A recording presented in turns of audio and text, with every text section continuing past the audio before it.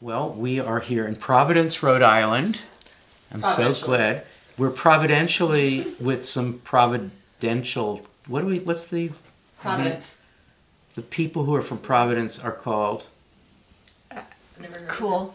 Anyway, we're in Providence, and we're at Kate Colby's house. Thank you, Kate, for having us. Thanks over. for coming. Yep. And Laynie Browne is here. Hi, Glad to be Laynie. here. And Anna is here. And Leanne Browne. Hello. And hi, Leanne. And we're talking about a poem by Rosmarie Waldrop, which is called Stein as Exact Resemblance. Exact. And it comes from a book or a section of poems that might have been a chapbook, but anyway, is a section in this book, Blind Sight. And the section is called As Were. And there's one about Leonardo, Montaigne, Goethe, Mallarmé, Kafka as son, Stein, Musil, Robert Musil, Zukowski. And this one is the Stein one. And I have asked Laynie Browne to read it, will you? Yes. Okay. Stein as exact resemblance. Exact. Strangely simultaneous, the larger the crowd at work. Strangely identical phenomena, the more distant yellow splashed. Chatter, angelic gesture, polite honey, so beguiling strangely. Did spend time to be meant among opaque, could save the sentence.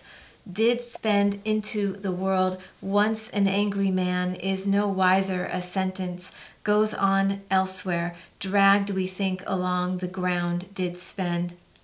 When we listen, astounding, no longer listen, the midst of bewailing. When we listen, a temporary umbrella, a candle, a quart of sleep, of swept water flushed out of sound, when we... Plenty of space, plenty of ordinary, plenty of present, with plenty of dust to cover a single event, and no comma, it's nothing, means nothing in spite of assembles plenty. Leanne Browne, exact resemblance. It's a really important concept in Stein, but also a phrase that echoes. Exact resemblance to exact resemblance. Yeah, and that's from the Picasso portrait. Oh, yes, right. Mm-hmm. Right. And what does it mean in Stein's hands, exact resemblance? Well, she always says there's no such thing as repetition. So, because every time it repeats, it's a different thing. It's because of the reverberations of it, and like repetition and variation. There's a variation because there's another, like the very end. Means nothing in spite of assembles plenty. That second assembles is very different than the first. So exact resemblance has the same unusual definition as repetition. You think of repetition as same old thing, heard again. So exact resemblance means something new. Replication is not repetition. So what is radical about that? I mean, there's a lot radical about it, but Kate, where do we start with the radicalism of that idea? We haven't even gotten to this poem yet, but dig in anywhere you like. Well, that you can't get, there's no essence to be accessed. Right. There's only reverberation. And Stein's sentences reflect that. And do Rosmarie Waldrop's sentences reflect that too in this homage poem? They certainly do. It's so funny to see her being so much her Rosmarie Waldrop-ist here, and yet so very Stein in her. It means that there's a lot of Stein sentences. in Waldrop. Yeah, but she really, I think of Rosmarie as more invested directly in metaphysics and that than Stein, and that really comes out here. So she's playing with Stein's sentences and her sort of torqued syntax and like closed loop ideas and meanings, but she's really working in metaphysical So their things. philosophical grounding or origins are very different. A footnote here, we are here in Providence, not far from where Rosmarie Waldrop lives, and the reason there's a Providence relationship here, even though this book was published by New Directions in New York, but the Waldrops have always, for a long time, run the Burning Deck Press, which is here in Providence. And so it's I think of this as a Providence poem. Okay, Anna, did spend time to be meant among opaque could save the sentence. Can you teach us? You're looking at me. What is going on? Can you disentangle it? Is it worth disentangling? What's this opacity thing? Well, that's often something that's said I love about... asking you hard questions. Well, thanks, pal. That's not often something that's said about Stein, right? Like, her work is so opaque, it's so hard to understand, which implies that if a poem is opaque, it's not good because you can't see it. You can't see through it. It's not clear. The meaning is not clear. But I think this poem is really celebrating opacity. It's celebrating the opacity that makes Stein the poet of defamiliarization, the poet who gets you the furthest distance from the way that you typically use language, and therefore the closest to understanding what language ever actually means. Well said. Thank you. Leanne? So, you love Stein, you love Waldrop. Are you loving the same thing? Oh man. No.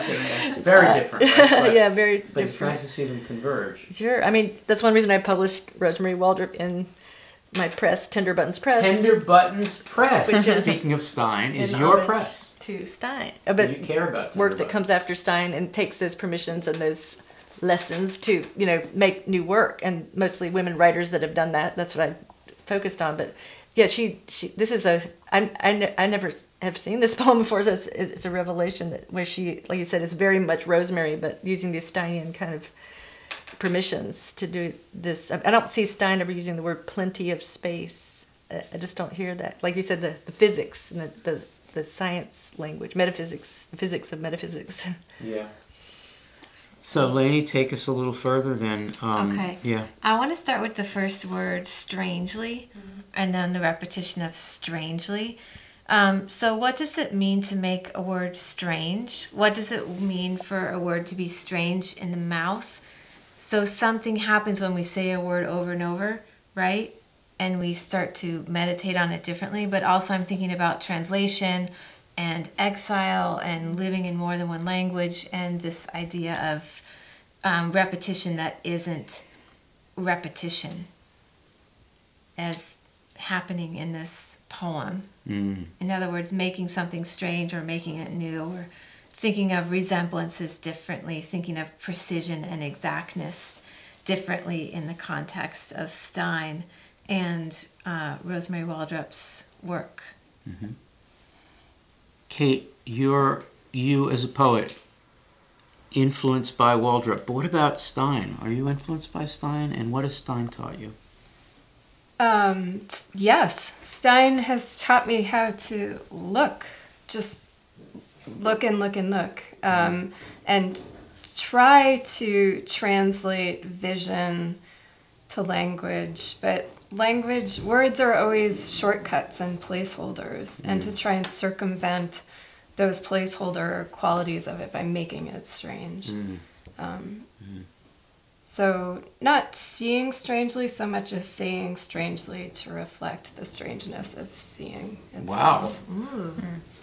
Wow. Anna, Yeah. it's Stein as exact resemblance, right? It's not Stein's exact resemblance. I'm writing about the concept of exact resemblance from Stein. It's an homage poem to Stein, as the others are to Leonardo and Kafka. Stein as exact resemblance. That's a little different. I would love for you and Leanne to ponder that. Is she saying that she has managed to figure out how Stein herself is exact resemblance? It could be that, or Rosemarie could be doing similar work that Stein's portrait of Picasso does to Picasso. Which is? Well, the idea is that it's a verbal portrait of Picasso. It's a poem that does resemblance in language as opposed to in figurative painting. there's an extended stanza that's about exact resemblance to the exact resemblance of exact resemblance. It repeats it over and over.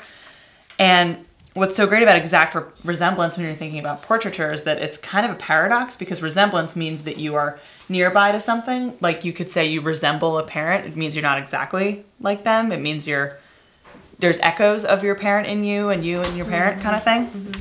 So the idea that you can have like an exact resemblance is this like paradoxical thing. And that gets played out in the language of this poem, right? That there's poems that, or the stanzas each begin and end on the same word, or sometimes mirror each other of the same phrase, but it's not exact. Yeah. It's the way that the language then kind of constructs maybe a portrait of Stein, maybe a portrait of Rosmarie through Stein, maybe a portrait of what it feels like to be a poet looking back towards Stein, and maybe just putting yourselves next to each other. Yeah, that's great. That's great. I think partly what you've said here is that the exact resemblance comes from the portrait of Picasso. So you have Stein doing Stein in the portrait of Picasso, and now you have Rosmarie Waldrop borrowing from the portrait of Picasso to do the portrait of Stein. Right. Yeah. Like Picasso did the Cubist portrait of Stein, and the painting that's in the Met. I mean, too, it's like that. And also, but I love that sentence, when we listen, a temporary umbrella, a candle, a cord of sleep.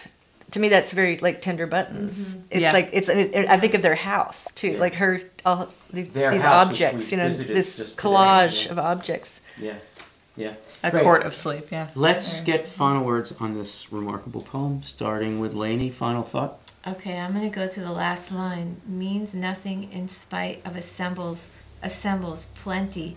And I'm thinking about how there's a resistance to this idea of dictated meaning, and space is not insisting a certain reading or a certain punctuation. In other words, like that's what it means to have plenty. Great, thank you. Kate, final thought?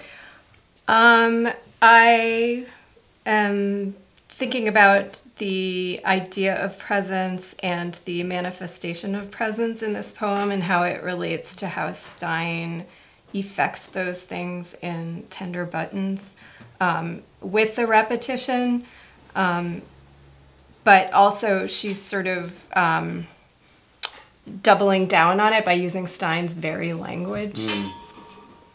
Cool, very great. Anna, your final thought?